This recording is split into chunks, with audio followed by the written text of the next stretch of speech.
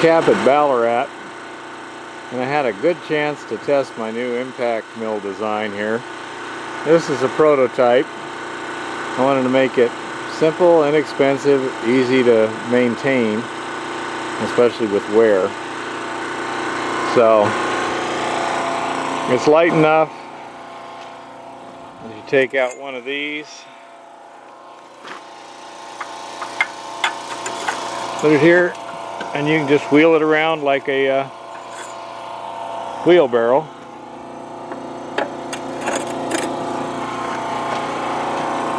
It's just a Harbor Freight 6 horsepower motor, simple 1-to-1 belt drive, and then we have an elutriation column to try and size everything, drop the oversized back into the grinding mill.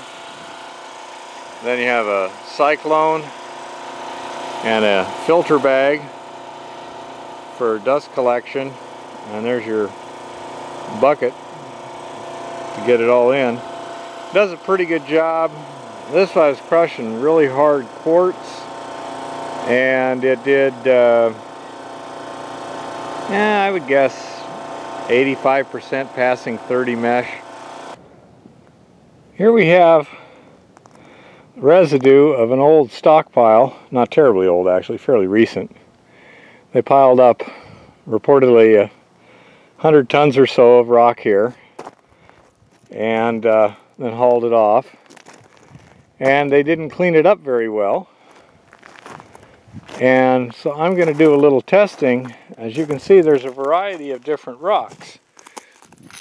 I have relatively clean quartz, some really dark iron stained material, and so I took a bucket of miscellaneous stuff here and hauled it off to camp and then hand sorted it. So here's what I have from one bucket. Pretty clean looking quartz, more mineralized looking quartz. Some kind of black rock, very small crystals. Can't tell what it is. I'm assuming it's igneous, kind of the wall rock. I could easily be mistaken. This looks like it's basically dark quartz with lots of pyrites disseminated through it. That would be my guess, would be the high grade. We shall see.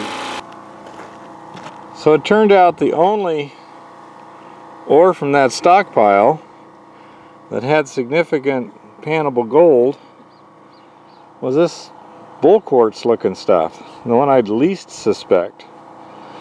Anyhow, it did have some pannable gold. I'm going to go get a full bucket of it and run it through the impact mill to see what the heck happens. That'll be a good test.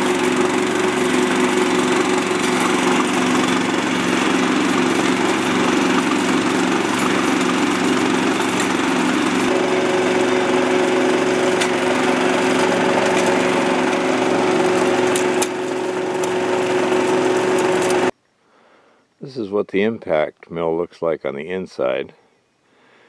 The rotary impact assembly is simply 1/4-inch steel plate welded onto a shaft. Those 3 pieces of angle iron serve to both slow down the airflow and provide a secondary impact surface, so that it's kind of like hammering against an anvil instead of just smacking something in midair.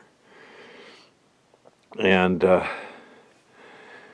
you can see kind of the wear patterns inside the mill. So far it's only had, I don't know, maybe 100 pounds total through it. So there's really not much wear going on. I don't like the angle iron because it creates those dead spots behind it. And I'll probably make a production model with actual liners so that you can go ahead and change them out and resurface them as needed.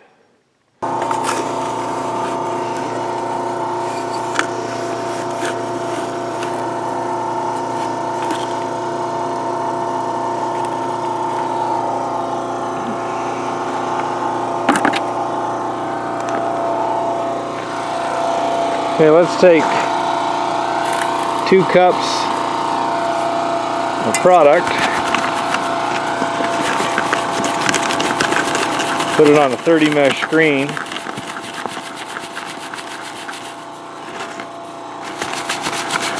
see how much oversize we get.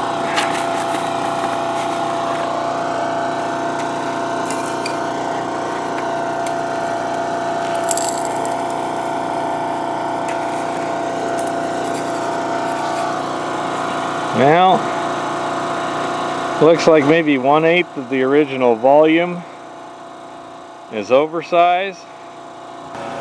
Hey, well, the impact mill did a pretty good job.